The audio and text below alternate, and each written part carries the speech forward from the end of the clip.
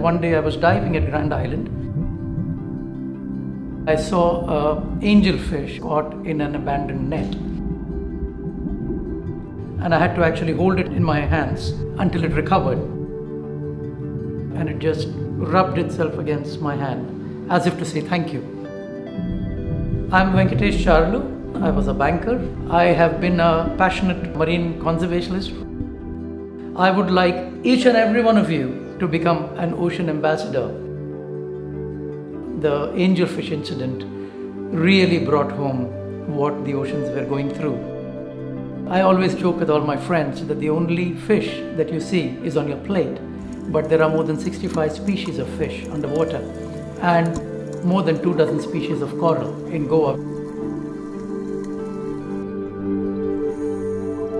Corals are the foundation of the oceans. Coral reefs protect us from hurricanes, from tidal waves. Almost 60% of the oxygen is actually directly coming from the corals and the oceans. If tomorrow the corals die, we have nothing to breathe. While the corals have been relatively healthy in Goa, in the last 3 years I've noticed they are dying for various reasons, being pollution, overfishing, plastic, climate change. All this is putting a lot of stress on the corals.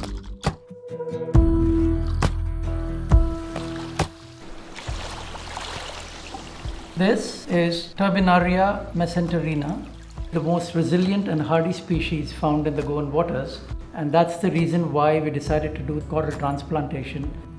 We pick up broken but alive pieces of coral. We cut the corals and then fix these fragments into the transplantation site. We measure and photograph every single fragment. We started Coral Crusaders, in which we put the corals up for adoption. We have already gotten 77 fragments of corals adopted. All that money goes towards the future transplantation as well as monitoring and maintaining the existing corals which are growing.